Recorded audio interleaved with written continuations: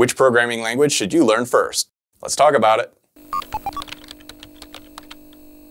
What's going on, guys? John Elder here from Codemy.com, and in this video, we're going to talk about which programming language you should focus on as your first programming language. Now, I get asked this question all the time, and it's a complicated question with a complicated answer, but we're going to try and break it down today and make it easier. So obviously, there's no one-size-fits-all answer for this question because everybody's different. Everybody's goals are different. Now, the answer will be determined 100% by you yourself and what you're trying to do. Are you trying to find a job? Are you trying to create your own startup? Is this just a hobby? It really depends on what your goals are. And inside of that, what exactly are you trying to do? Do you want to build websites? Do you want to build apps? Do you want to do data analysis? What sort of thing are you trying to do? And that's really going to determine which programming language you want to focus on. Now, we could spend hours and hours diving into every single specific instance. If you want to build websites, you should learn this. If you want to do apps, you should build that.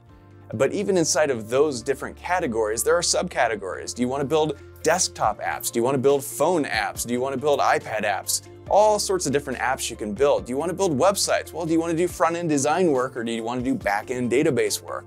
There's just so many answers to this, so we really can't sit down and dive through each of these. Instead, I'm going to make a suggestion for everybody that's going to hold true for about 90% of you, and that's to learn one programming language from start to finish, as much as you can, and then go from there. And that programming language I'm going to suggest is Python.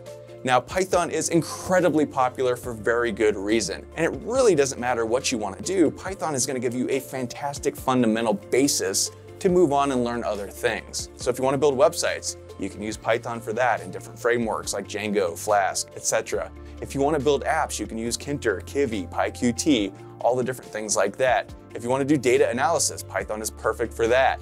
If you want to get any sort of job, having Python in your resume is going to go a long way. And one of the nice things about it, besides it being very popular, is that it's very easy to learn. And once you understand Python from start to finish and really get in there and understand it, learning other programming languages is going to be very, very simple. So if you're just getting started, I suggest you head over to my website, Codemy.com. We have over 50 courses, and we have a really great mix of programming language courses and framework courses. So if you want to learn a programming language, we've got Python, we've got Ruby, we've got JavaScript, we've got PHP, HTML, CSS. We've also got frameworks, so if you want to build websites, we've got Django courses, Flask courses, Ruby on Rails courses, PHP courses, all the frameworks that you want. If you want to build apps, we've got Kinter, Kivy, PyQt courses, all the different things. So you can really sort of test out a lot of different things for one low price and get a feel of what you like and what you don't like, and then go on from there. So the price of membership for all of these courses is pretty good already, but you can use coupon code YouTube50 to get 50% off membership. That's access to all those courses. Every time I release new courses, they just show up for free. Nothing more to pay ever. It's a one-time fee. It's not monthly, it's not yearly, and you get access to all the different courses, and you can try out different ones to see what suits you best and move on from there. So my name is John Elder from Codemy.com, and thanks for watching.